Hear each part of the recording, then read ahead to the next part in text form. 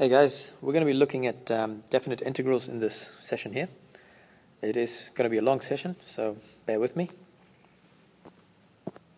Now you might have done this last year. Just a bit of a recap. If we have f, well, then we can write f dash, this is the capital F I'm looking at, as f of x. So in other words, if we want to find integral of f of x dx between b and a, we know that this is equal to, almost we can say, capital F of b minus capital F of a. Might not make sense to you at this point, but might do just a basic example, and I think things will start coming back to you. So here's an example, basic integration of a power.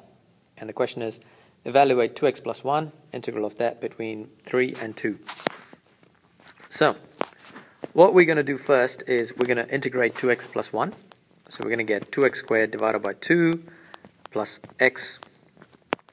And of course we write 3 and 2 next to the square brackets, but on the right top corner we write the biggest number, and at the bottom right corner we write the smallest number. Now what this basically means, we've got to do f of 3 minus f of 2. So that doesn't make sense. Check this out. So we're going to have, I'm just going to simplify it first, 2x squared plus x. That's between 3 and 2. Now, we've got to figure out what f of 3 is. So that's 3 squared plus 3. And we subtract 2 squared plus 2. Simplifying this, we should get 12 minus 6. Which means the answer for this question is 6. So hopefully this rings a few bells. But if not, just got to practice a few more questions, guys. All right, I've got another 3 more different types of examples to look at, and I'll go through them. The next type of integral I'm going to look at is the trig integral. All right, and an example where we want to evaluate an integral of sine x between 0 and pi. All right, so the first thing we're going to do is we're going to integrate sine x. So if we integrate sine x, we know that's negative cos x. And of course we're going to write the square brackets. And in the top corner we're going to write pi. And at the bottom right corner we're going to write 0. So now we need to find f of pi, and we're going to take away from f of 0. So in other words, we have negative cos pi, take away negative cos 0. Okay, calculating these values, we're going to have negative 1 minus negative 1 itself. So simplifying this, our answer is 2. That's basically it, guys.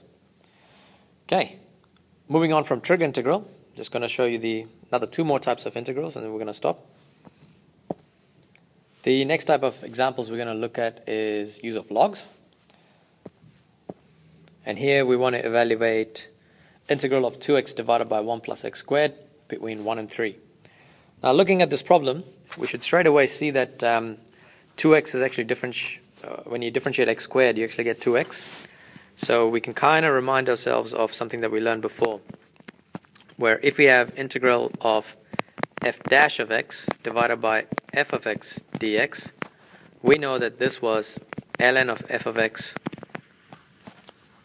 So with that in mind, what I'm going to do is I'm going to say if f of x is equal to 1 plus x squared, then f dash of x is equal to 2x.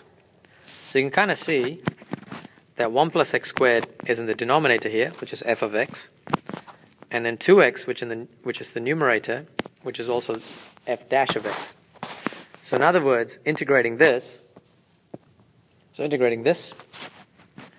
I would get ln of 1 plus x squared, and that's between 3 and 1. Okay, now it's just a matter of substituting things in there. So I've got ln of 1 plus 3 squared minus ln of 1 plus 1 squared. Okay, so from that, we would have ln of 10 minus ln of 2. And this is simplified as ln of 5. Now for some reason, if you've forgotten how this works, remember that ln of 10 minus 2 could be written as ln of 10 divided by 2. So your final answer would be ln of 5 for this. Alright guys, looking at one more example, and that's the last one. And the last example is looking at integration by substitution. Now I want to evaluate integral of x multiplied by x minus 1 cubed between negative 2 and 3.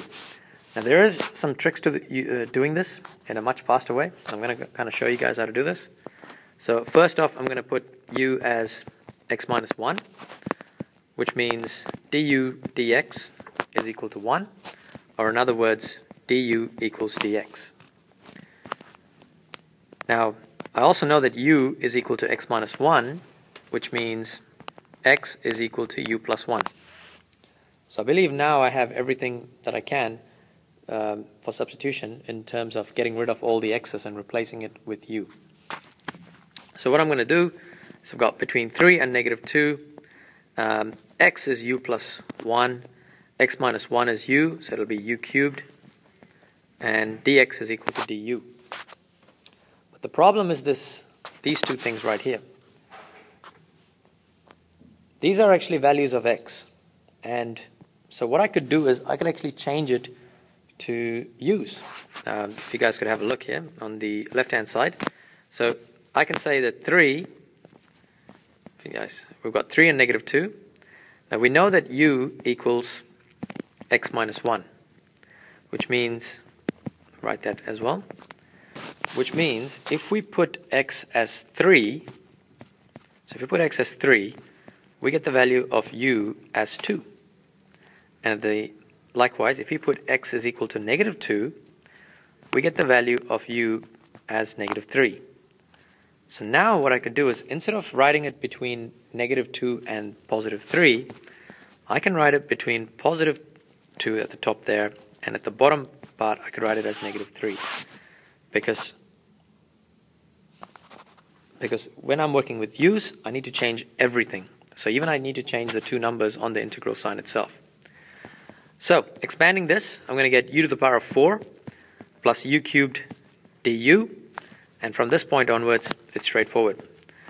Integrating this, sorry I forgot the equal sign, integrating this, I get u to the power of 5 divided by 5 plus u to the power of 4 divided by 4, and that's between 2 and negative 3. Now the reason I changed u is because now I don't actually need to substitute u as x minus 1 and do that whole thing again. Instead, I could straight away jump into this part right now and just say I can figure out what f of 2 is and f of negative 3 is, and it'll work out. So I've got 2 to the power of 5 divided by 5 plus 2 to the power of 4 divided by 4 minus negative 3 to the power of 5 divided by 5 plus negative 3 to the power of 4 divided by 4. And simplifying this, I should get 37.5. Sorry guys, I made a mistake with the last one. The answer should be 38.75. Alright guys, the next couple of slides I'm going to show you quickly how to do this on the graphics calculator.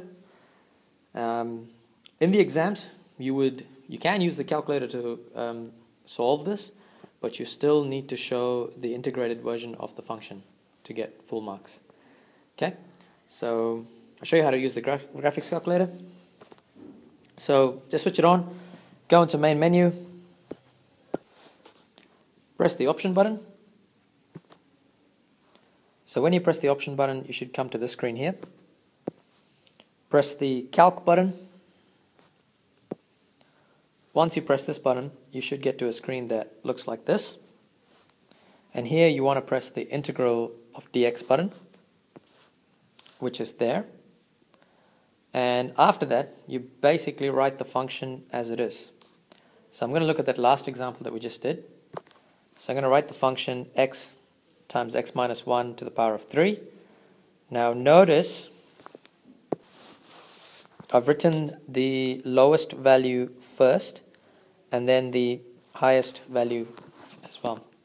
And you can separate it with a comma, which is also next to your AC button, which is your on button. Okay. Once you press that, write everything as it is, and if you press enter, you should get the answer as 38.75. So you can use this in your assessments, but it is worthwhile to show how you actually integrated the function first.